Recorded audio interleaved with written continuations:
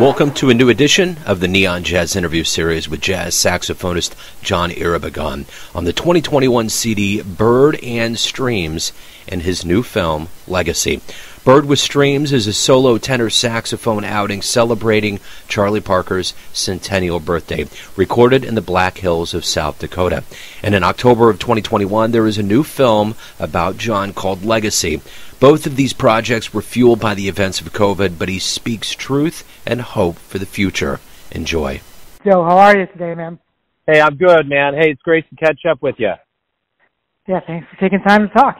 Yeah, man. So I guess the first thing I want to do is just to dive in the idea that, first and foremost, we're from Kansas City, so we have been in the midst of the 101st birthday celebration of Bird and this latest album, Bird with Streams. So, and it was done during a pandemic. I mean, there's so many clashings and so many layers to this. So let's just start at the alpha of this. Talk to me a little bit about, going to South Dakota, kind of getting into nature and the construction of this album. Okay, sure. Yeah, March 2020, we're in New York, and New York gets crippled and basically shuts down from COVID getting on American shores. My wife's parents live in western South Dakota, and the morning that everything really started shutting down in New York, we just looked at each other. We're like, when's the first flight over there? And we looked, we bought tickets at 7:30 in the morning, and by 10:30 we were at Newark and heading out to South Dakota. We thought we were heading out to South Dakota for 2 weeks, just to tide things over, right? Just wait it out. 2 weeks became a month, and then that month became 9 months for me. We stayed in South Dakota for 9 months when we were originally going to stay out there for 2 weeks.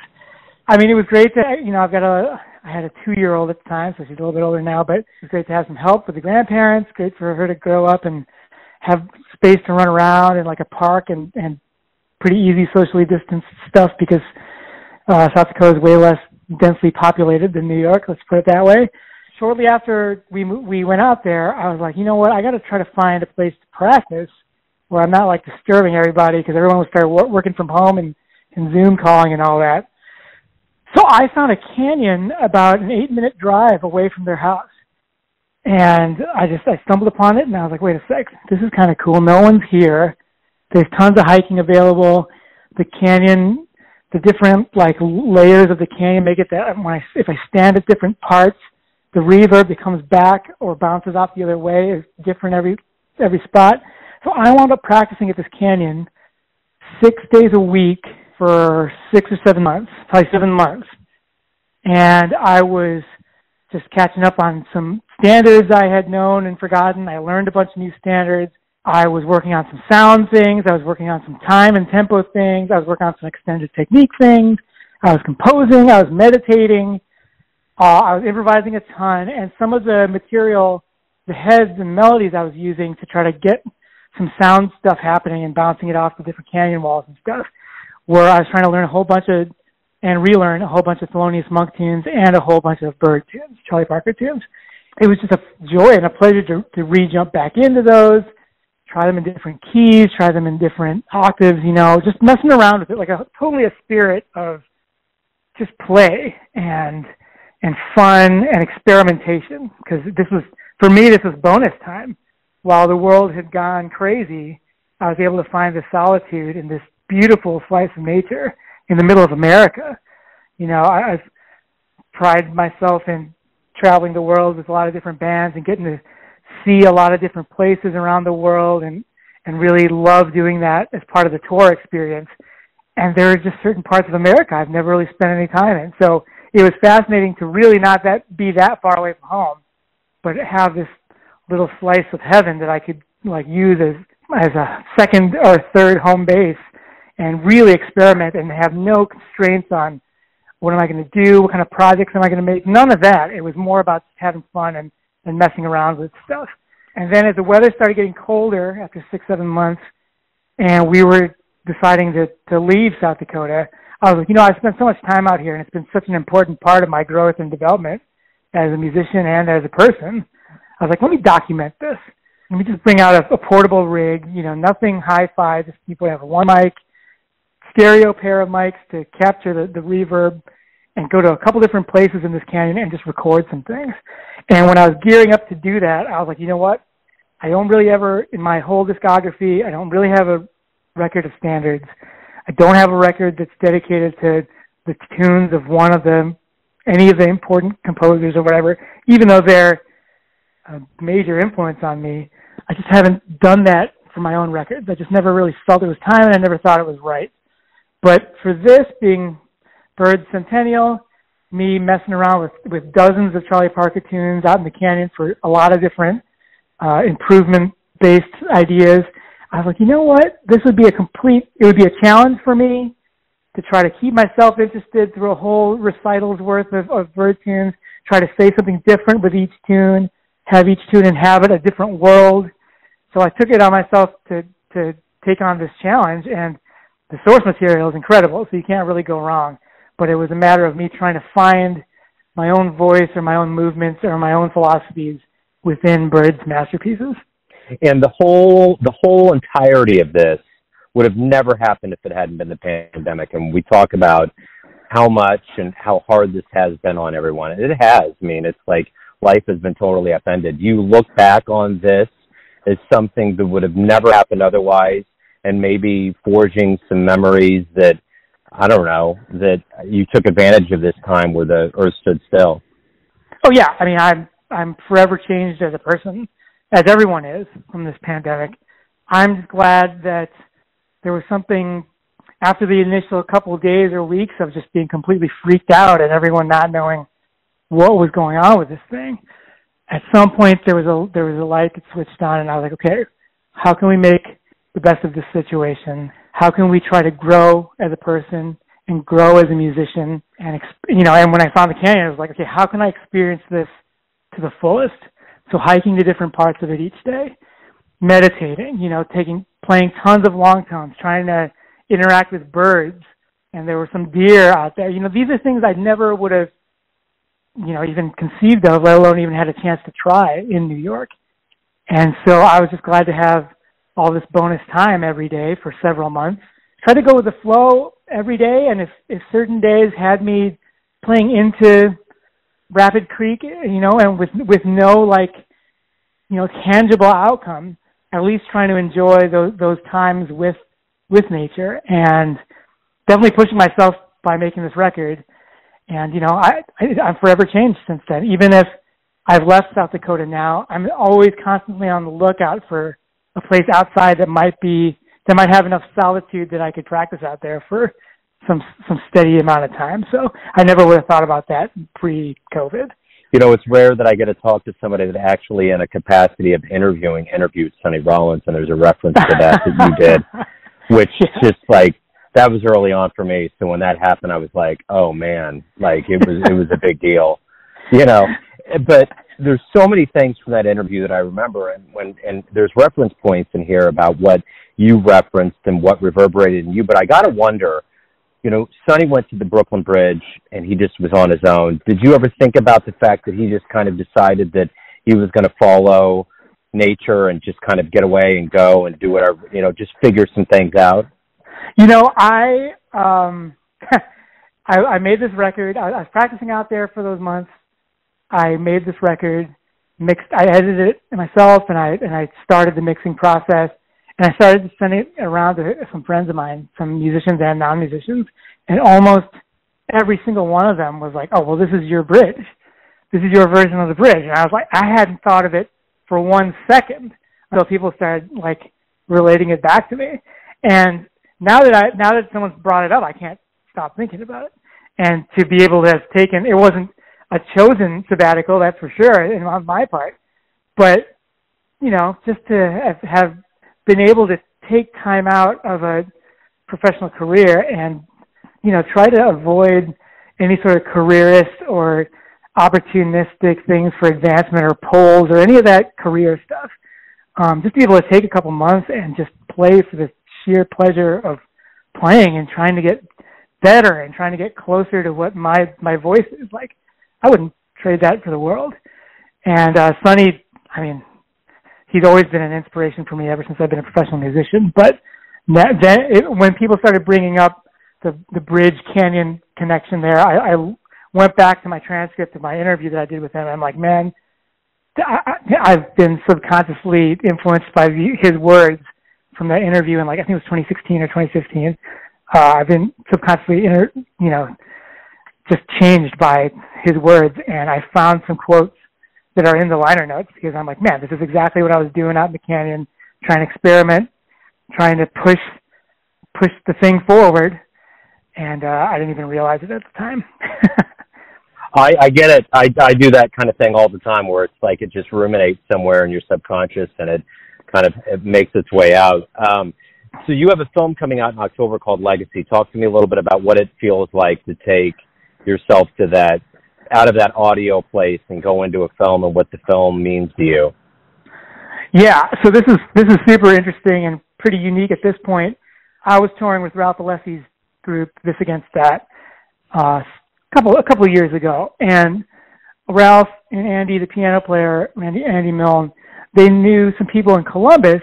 They were starting up a nonprofit to help jazz musicians, and the nonprofit called A Tribe for Jazz. Their whole goal is to find jazz musicians with their own thing going on, with their own story, with their own, music to bring to the world, and that they feel haven't been represented fully or could use some more recognition, wider recognition. And so they approached me to kind of be the guinea pig for these new ideas that this new group of people that Tribe for Jazz has brought together.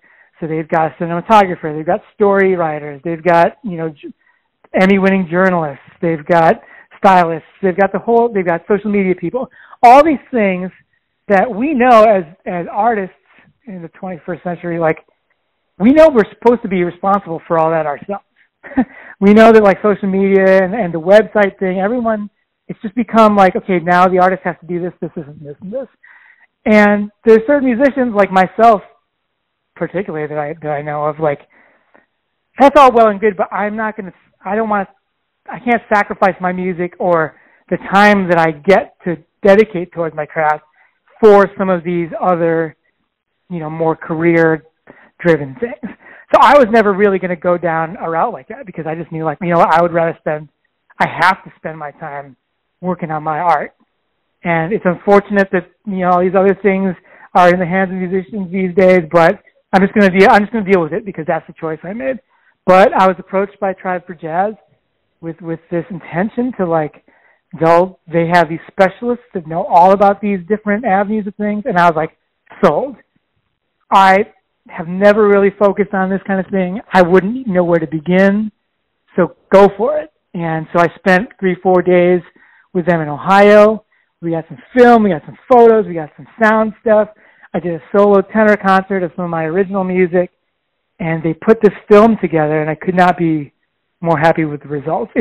It's as a musician who has spent all my time devoted to just the music aspect and not really caring about this other aspect of the business end of it.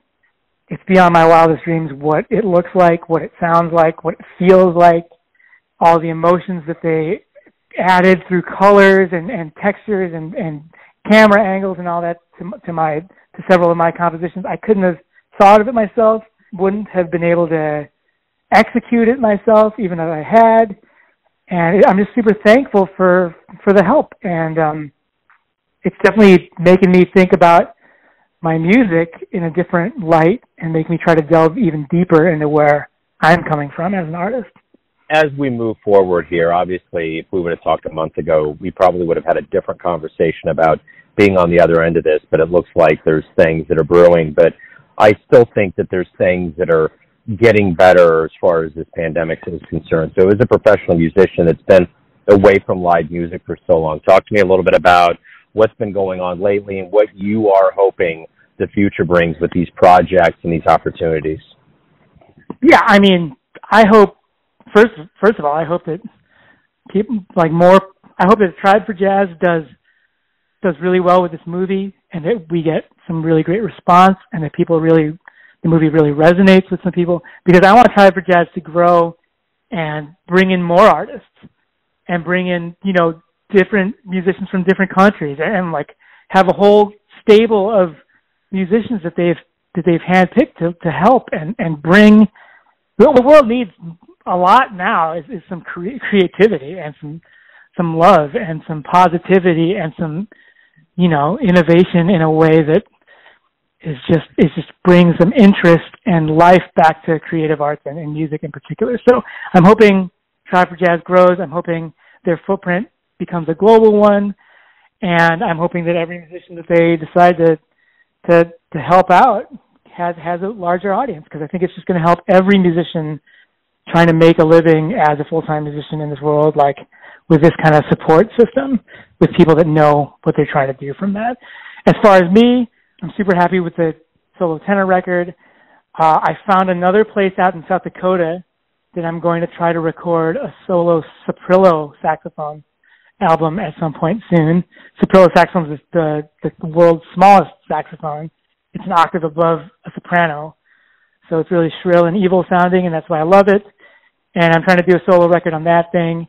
But also, while I was in the Canyon, I was composing a lot, and I have 2 records that we squeezed some recording time in when it was safe to do so with everybody. Like right when everyone was fully vaccinated after those 2 weeks, we jumped in the studio, and so I have a quintet record under my long-standing group Outright. This quintet record features Ray Anderson on trombone, one of my musical heroes for forever, so I'm so glad I got a chance to play with him. Mm-hmm. Matt Mitchell on piano, Chris Lightcap on bass, and Dan Weiss on drums, and Ben Monder is a special guest on guitar on a track, and we have a track with 65 extra musicians who flew in some free improvisations over the course of the pandemic. So that record's done. It's called Recharge the Blade. It'll be coming out next year at some point. And all those tunes I wrote during the pandemic out in the Canyon. There's another set of tunes for quartet, which features Matt and Chris and Dan, same rhythm section. Chris on electric bass this time. And this quartet record is inspired by some of the early fusion groups, Weather Report and Mahavishnu and the 70s Miles thing. But it's filtered through my lens, of course, and there's a lot of free improv stuff and some groove things, and these guys sound amazing on it. And Adam O'Farrell jumps in on a couple tracks on trumpet, and Miles Okazaki jumps in on a couple tracks on guitar. That record's called Rising Sun.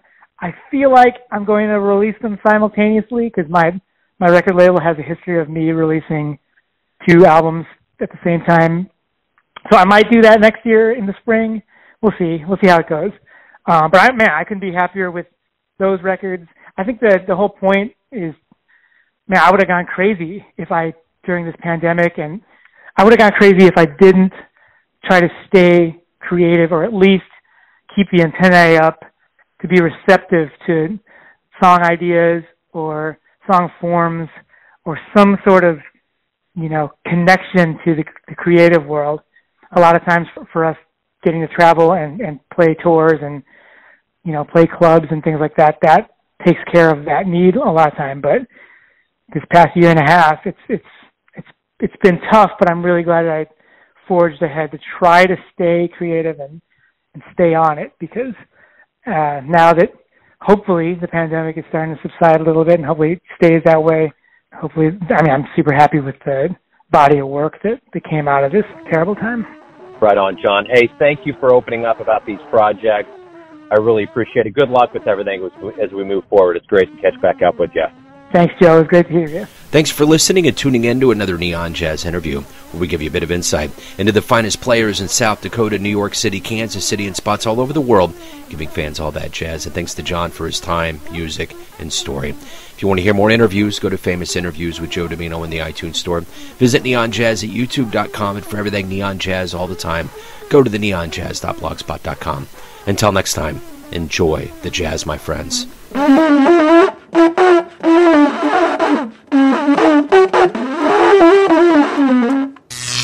Neon Jazz.